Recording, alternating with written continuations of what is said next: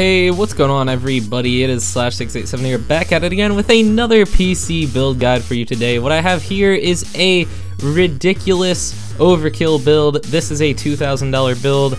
I'm going to keep making these builds. I'm going to go $3,000 build next and maybe a $5,000 build, and then I'm going to start back up again with the budget PC build guides. It is pretty fun to look at these overkill builds though and maybe dream every once in a while, because this thing, I mean, $2,000, there aren't going to be that many people out there who are willing to spend $2,000 on a gaming PC, but I don't know, it's always interesting to put these type of builds together and to just look at it and see how much performance you're going to get for $2,000 US, so let's get right into it. For the CPU, I went with an Intel Core i7-5930K. This is the next step up from the 5920K, which I had in my last build.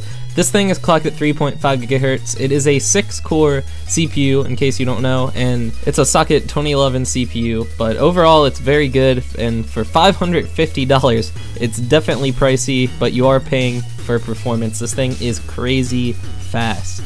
Next up for the motherboard, I went with the Gigabyte GAX99 SLI. This thing is ridiculous. It holds up to 128 gigabytes of RAM, and it supports DDR4 up to 3,333 megahertz. Supports 4-way SLI, crossfire support, like I said, 8 SATA 6 gigabyte ports, 1 SATA Express, and obviously for a motherboard this price, you're gonna get onboard USB 3.0. This thing is huge. It's a full-size ATX, gonna hold all kinds of graphics cards if you want to SLI in the future, and 128 gigabytes of RAM is ridiculous. Next up for the RAM, I went with the Kingston HyperX Fury Black 16 gigabyte to 8 gigabyte stick kit.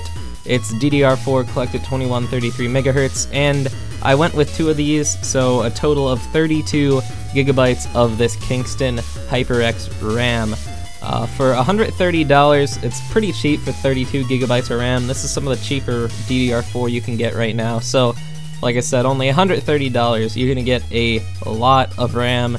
And if you're into video editing or any type of rendering, this thing, this RAM DDR4 is gonna help you do that very, very quickly. DDR4 is just very fast, and overall, it's the future. And as far as games in the future might start taking advantage of it more so, and overall with 32 gigabytes of this stuff, you can't go wrong. For the storage, I went with an HDD SSD combination. For the hard drive, I went with a Seagate Barracuda 3TB 7200 RPM hard drive.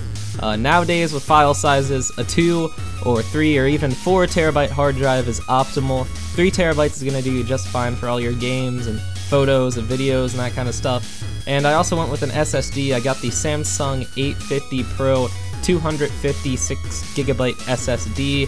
256 gigabytes is a good amount of SSD storage. You can store your OS as well as a good amount of your favorite programs. For the video card, the most important part, I went with an EVGA GeForce GTX 980 Ti. It's a 6 gigabyte video card, and currently it is the best high-end video card for the money right now. GTX Titan X is technically more powerful, but it's a lot more expensive than this 980 Ti right here, which is only $650. And overall, for the money, it is the best high-end video card that you can get. This thing will play pretty much anything in 1440p Ultra, and you can dabble into some lower-end games at a 4K resolution, but if you want to play any like AAA title games in 4K, you might want to step it up to 2-way or even 3-way SLI. For the case, I want a Fractal Design R4. It has a window, ATX mid-tower case. It's $110. Looks great, kind of simplistic, but I'm really into that. This thing has tons of cable management room, tons of airflow, and overall, aesthetically, I really do enjoy it. I like the window design it has in here, and you're going to be able to see everything going on.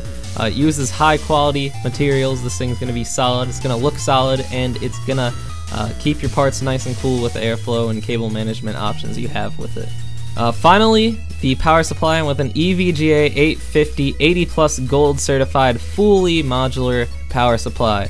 With a fully modular power supply, you're going to be able to use your power cores as you see fit, which is going to save a lot of room as far as cable management is concerned. It's gold certified, so it's going to be very efficient, and 850 watts is a ton for a build like this. It's only it's under $100 after a mail-in rebate. It comes out to $99, and for $99 you are getting one heck of a power supply with this thing. And EVGA is renowned for their great power supplies. So that's gonna wrap up this $2,000 build. So I hope you all enjoyed, and if you did, be sure to leave a like rating and be sure to subscribe, because we're almost there. We're almost to 3,000 subscribers. And be sure to leave a comment if you have any questions or anything like that. And once again, I hope you all enjoyed. Have a good evening. Peace.